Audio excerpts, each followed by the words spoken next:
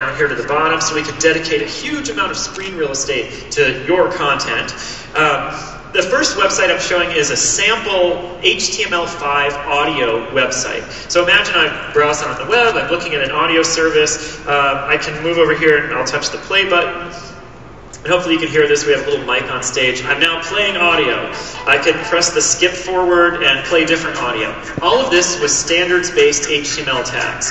If I press the start button and navigate out of the browser, just as we now will support background audio for native apps, we support background audio for HTML5 coming from the browser. Oh, thank you. Glad you like that.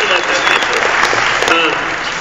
Also, if I'm on the start menu, I can use the phone's volume controls to pause the HTML audio. So that's the first example. The next thing I'm going to do is I'm going to switch over. I'll show you. Here's the tab UI. I want to switch over to a real-world website. This is not a sample that we put together or built up or anything. This is Boston.com, the website of the Boston Globe. And what the folks at Boston.com are doing is using HTML5's video tag to have standards-based support for video on their website. And on our phones, that's great because it lets a user go straight to the Boston website. I'm going to navigate over here, press play on the video, and you see H.264 video, natively supported on the phone. It's quick to load, it streams very nicely. We'll get to actual quality here. You see the quality of the video looks great.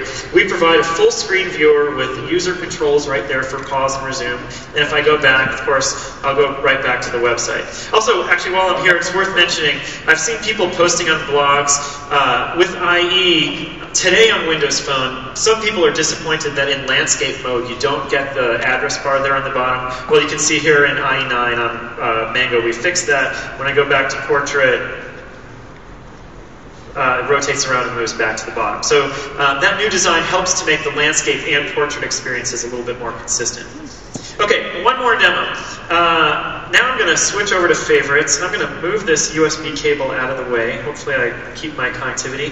And I want to show you an example of the performance benefit that some HTML5 sites are going to get with the hardware acceleration that's built in. So let me bring some friends on stage here alongside our Windows Phone.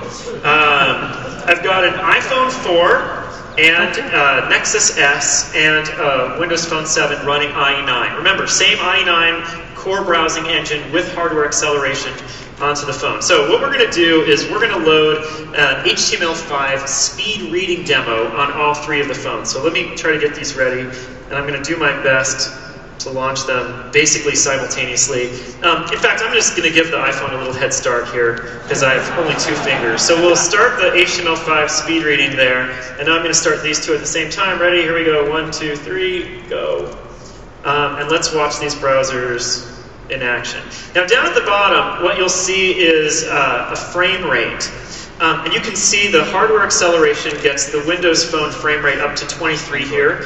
Android is going at 11 and the iPhone's at 2. And you see the page is loaded. There we go. Windows Phone 7's browser is finished rendering the page. The Android phone is almost there and the iPhone is a little ways behind. Thank you.